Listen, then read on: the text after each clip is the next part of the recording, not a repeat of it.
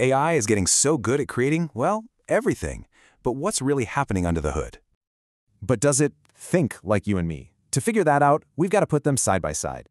You'll see these two minds are on totally different tracks, and it all starts with the hardware. Yeah, the very stuff they're made of is completely different, and that changes pretty much everything. Get this, just one of your neurons is way more complex than an AI's. It's like its own tiny computer. Now, what about power? Your brain, it sips energy, running on just about 20 watts. Compare that to a single AI chip, which can guzzle up to 700 watts.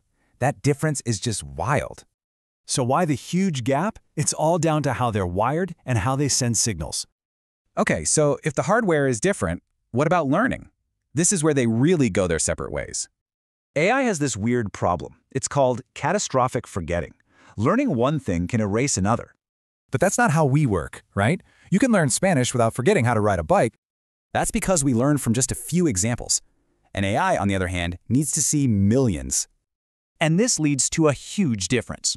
We can leap to brand new ideas. AI just fills in the gaps. All right, let's talk about this software. How do these systems actually think and, understand stuff? So in our heads, we have two systems. System 1 is your gut instinct. System 2 is slow, careful thinking. AI is like a supercharged System 1. But that slow, logical part, it's just faking it. And that brings up a really deep problem.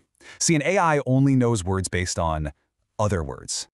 It's like being a master of grammar without knowing what any of the words actually mean out in the real world.